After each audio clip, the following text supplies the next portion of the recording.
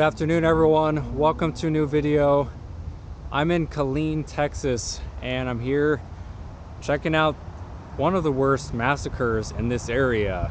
Many of you have heard of this case, maybe some of you haven't, but regardless, this is all about the Luby's cafeteria massacre that happened on October 16th, 1991. The perpetrator ended up killing 23 people inside the cafeteria.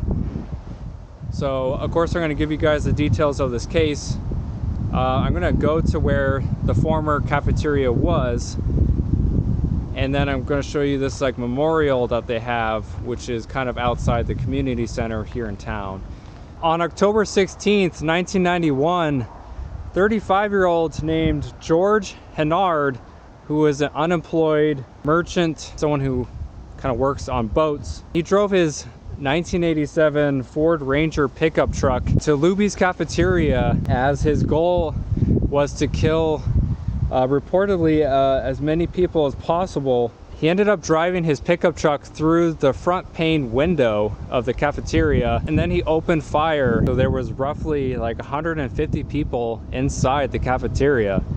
George had two different guns with him. He had a Glock 17 as well as a Ruger P89, both of them handguns. And again, he drove right through the front window of the restaurant.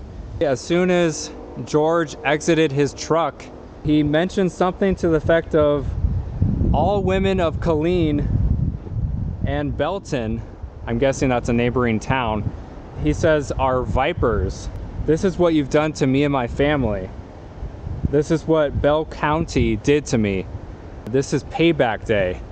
So if you can make any sense of what he's saying, the first victim was a veterinarian named Michael Griffith. He saw many women hiding underneath like the tables and booths, and basically he would tell them like, "Are you hiding from me?" and then call them like a certain expletive that I can't mention on this channel. George then approached a guy named Stephen Ernst, who was hiding underneath the table, and he ended up shooting him. Then George ended up shooting Stephen's wife through the arm and ended up killing a 70-year-old lady named Venice Ellen Hennahan, who happened to be Stephen's mother-in-law. One of the patrons in the restaurant, his name was Tommy Vaughn, who was 28. He launched himself through one of the windows and kind of helped create an escape for dozens and dozens of the patrons. George reloaded at least 3 times before police arrived and engaged in many different shootouts with them. George was shot at least 3 times, and with all of his injuries now, he decided to kill himself. So he ended up shooting himself in the head as soon as police started getting closer. And again, like I said, 23 people were shot and killed. 10 of those people were shot with a single shot to the head. He ended up wounding about 27 others.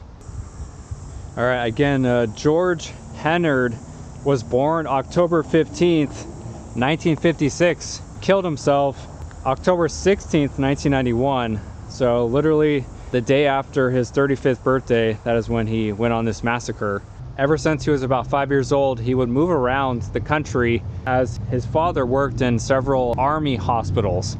After George graduated from high school in 1974, he enlisted in the US Navy and ended up serving 3 years and was actually honorably discharged, meaning that he completed his service. And it says in February 1991, about 6 or 7 months prior to the massacre, that is when he bought both of the weapons used in the massacre. For whatever reason, stalked both of his 2 sisters, who were 23 years old and 19 years old at the time. He wrote a letter to them which states something to the effect of, "Please give me the satisfaction of someday laughing in the face of those mostly white, treacherous female vipers." Again, very just bizarre behavior.